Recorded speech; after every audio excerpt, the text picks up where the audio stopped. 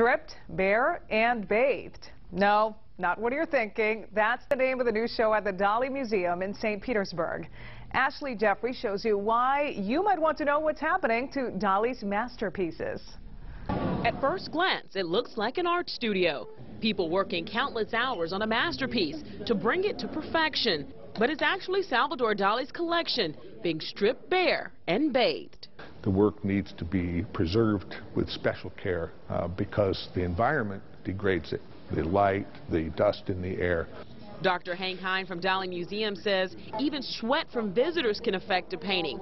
And that's why they brought in Rustin Levinson art conservationists to restore 4 of the works. It's endlessly fascinating. I mean, you're cleaning something off, you're seeing Dali's original colors. It's pretty thrilling, and it's the kind of job where you look at your watch and you say, whoa, it's 5 o'clock.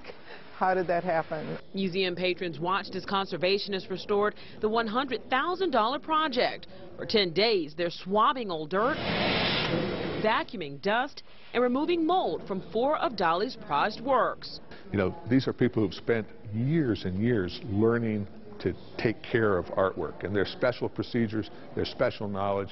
It's an eye-opening experience. It's an experience that opens eyes to art in the process of keeping it beautiful. In St. Petersburg, Ashley Jeffrey, Bay News 9.